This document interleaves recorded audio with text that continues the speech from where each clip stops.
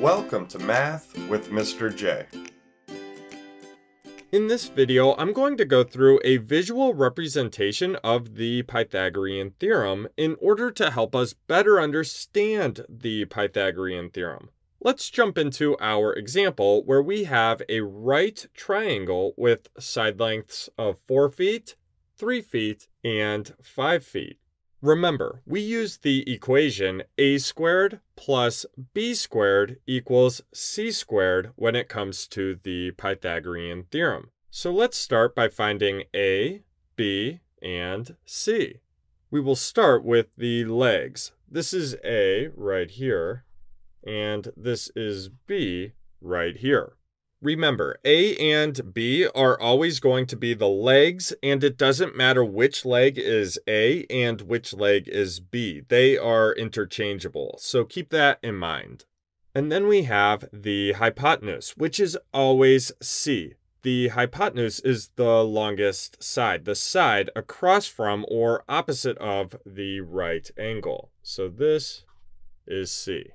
Now let's take all of those sides of this triangle and square them. And we're actually going to make a square on each side.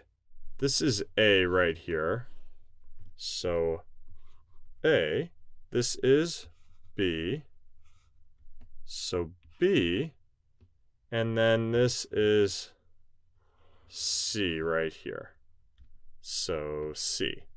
The areas of the two smaller squares, the legs, actually add up to the area of the large square, the hypotenuse. So the two smaller squares combined equal the large square. So the sum of the legs squared, so square those side lengths and add them together, and that sum is going to equal the hypotenuse squared, so that side length squared.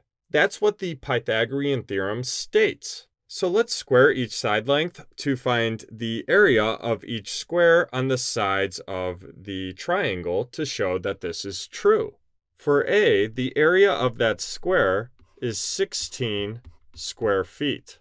For B, the area of that square is 9 square feet. And then for C, the area of that square is 25 square feet. So again, the areas of the two smaller squares, the legs, add up to the area of the large square, the hypotenuse. 16 square feet plus 9 square feet equals 25 square feet.